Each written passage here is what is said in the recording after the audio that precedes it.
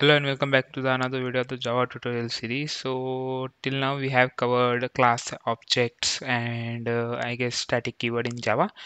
And today onwards we will be learning inheritance in Java. So I will be dividing inheritance in two videos. In this video we will be talking about the theoretical part of the inheritance. What is inheritance? Why it is required?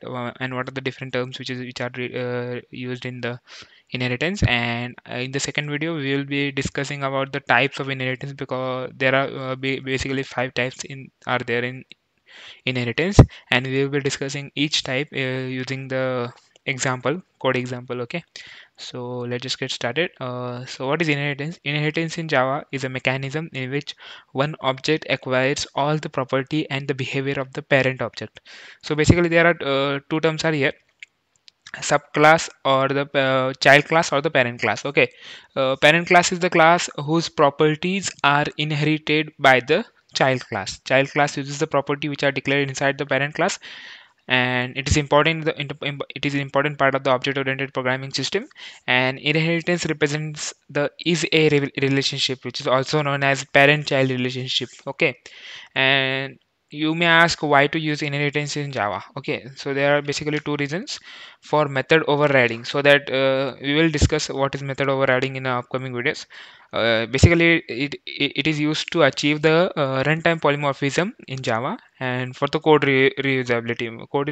Code reusability means, suppose you have declared some variables and the methods inside the parent class, and those methods and variables are required for you to write in the another class. uh, and then instead of writing those variables and methods again and again, you can just inherit the properties of that method and variable from the parent class to the child class. In that case, one becomes the parent class whose properties getting inherited, and child class becomes the class who's inheriting the property. Okay, so there are different terms which are used in inheritance.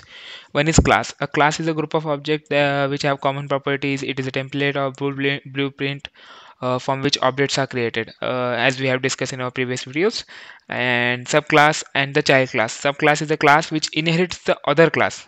As I have told you, the child class will inherit the properties from the parent class, and superclass slash parent class is the class whose properties are getting inherited by the child classes. And reusability, as the name specifies, reusability is a mechanism which gives you to reuse the fields and the methods of the existing class when you create a new class, and you can use the same fields and methods already defined in the previous class. So for achieving the inheritance in Java, we have the syntax. We have to write this syntax: class, subclass name. You can write here the subclass name, and extend is the keyword which is used to achieve the inheritance in Java, and the superclass name.